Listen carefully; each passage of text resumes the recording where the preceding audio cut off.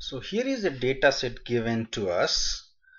So the data set represents a car which has got the mileage at different speed, and we have been asked to find out at what speed the car gets the highest mileage. So I've got two variables. One is the speed of the car and the corresponding mileage at the given speed. It's a small data set. We have got only 8 observations, but we can use this data to find out what is the optimal speed at which the car gets highest mileage. Okay, so that we'll see by building a regression model, and we'll use the generalized linear model, and we'll see what kind of a fit this data gives us. And remember what the objective is: to find out the optimal speed for mileage. Okay, so that's interesting because the idea of building a model is not just to fit the data, you also to find the optimal speed. So given this objective, we will sort of modify our initial model, and we'll get to a model that gives a better fit to arrive at the objective, that which is finding the optimal speed. Okay, so here is the data. I've already shown you the data. Okay, so we'll use proc GLM. So GLM stands for Generalized Linear Model, which has a set of different linear models, such as linear regression model, a different form of linear regression model.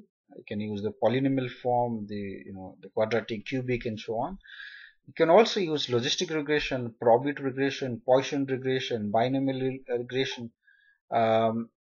So many such regression models are in the family of models known as generalized linear models. Okay, so we'll start with a very simple linear regression model. So the dependent variable is mileage, and the independent variable is the speed. So we're trying to find out how mileage is dependent on speed. Syntax is like this: it's model, and then you have dependent variable on the left side, independent variable on the right hand side of the equation, and additionally we're trying to also get the p values and the confidence interval, the confidence limits for each one of these predicted values. Okay, and it's going to help us. Okay, and we'll also try to see how the fit looks like. So we'll also get the the graph or the plot of the the predicted values. Okay, so when we run this,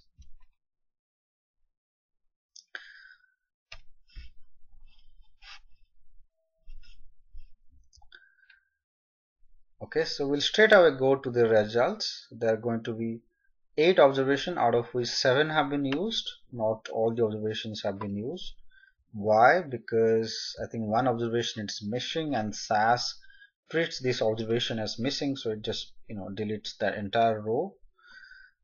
Alright, we have an R square of 74%, right? 74%, and R square means it the more the R square is, the better is the model. 74% of the variation in your target variable or dependent variable is being explained by your model. P value is significant, so overall the model does a good job in explaining the variation in the dependent variable, which is mileage.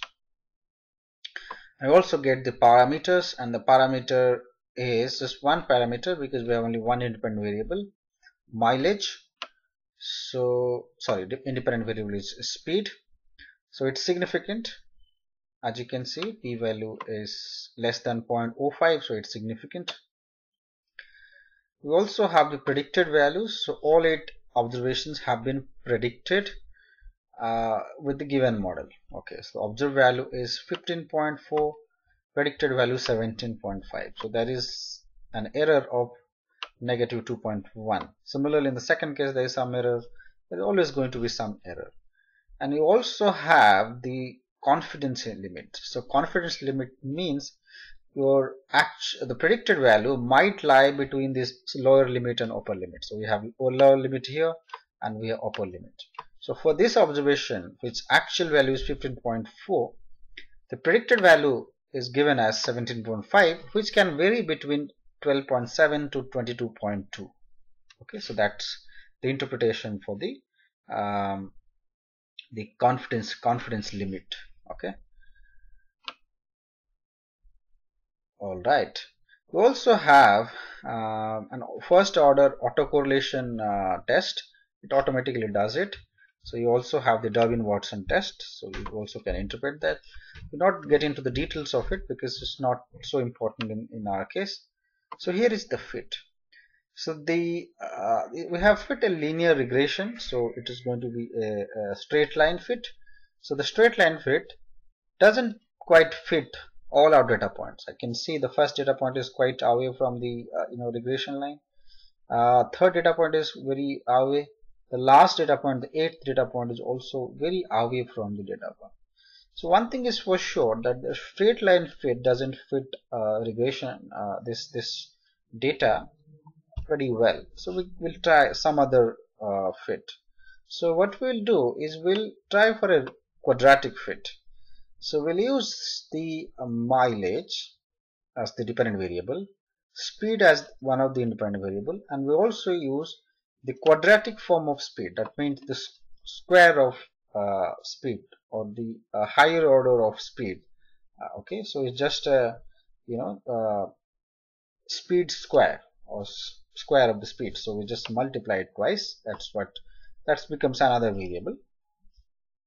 We'll also try to get the confidence limit for this. Okay, the rest of the syntax remains same, and let's run this equation, run this code, and see if this one, a quadratic fit, is better as compared to a straight line fit.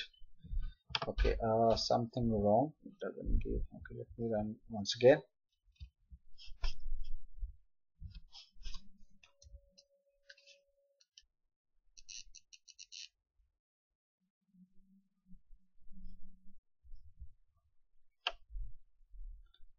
Alright, so here also the p-value is significant, so it seems that the model should be quite good. The interesting thing is the R square. Now in the previous one the R square was 74%, now it's 97%. Now if you know what R square is, R square lies between 0 to 1. The closer it is to 1, the better is the model, right? So 97% of the variation in the target variable is being explained by these two independent variables. So it has improved a lot from the straight line fit that we had seen previous time in the last model. If you look at the parameters, the first parameter, which is a linear one, is significant here, and the second parameter, which is a quadratic one, which is square of the speed, is also significant because it's less than 0.05. Okay, if you look at the predicted value, it is way better as compared to what we had seen last time. If you remember what the error or the residual for the first observation was, 15.4 is the actual one and 14.88 is the predicted one. So they're very close. Last time around, this first model, it wasn't that close. The error was minus 2.1, but here the error is only 0.51. So there is a great improvement because of the quadratic term. Okay, similarly you can see even for others it's a much better predictions, right? And it's quite evident from the R square. The moment you have a higher R square, you will have all these statistics improved. Okay, now look at the the plot. Well, it's a much better plot. As you can see, it passes through the data points much closer as compared to what we had seen previously. Okay, now remember what the objective is. The objective is to find out the optimal speed at which you have the maximum mileage. So at what speed you have the maximum mileage. If you take the maximum value of this curve. Now this is a quadratic curve. For any quadratic curve, you always have a maximum value, right? Only one maxima, so to say. So you can see somewhere here, if you look at my cursor, that's where the maximum mileage is. Okay, so, and we just draw a straight line, and it will be somewhere close to 50, 48. So at a speed of 48, you can get a maximum mileage. It's a small data. I mean, in a small data, you need not have to build a model to get to this point. But if imagine you are given a much larger data, just by doing a plot, you won't be able to find it accurately. So it is always better to fit a statistical model in order to get the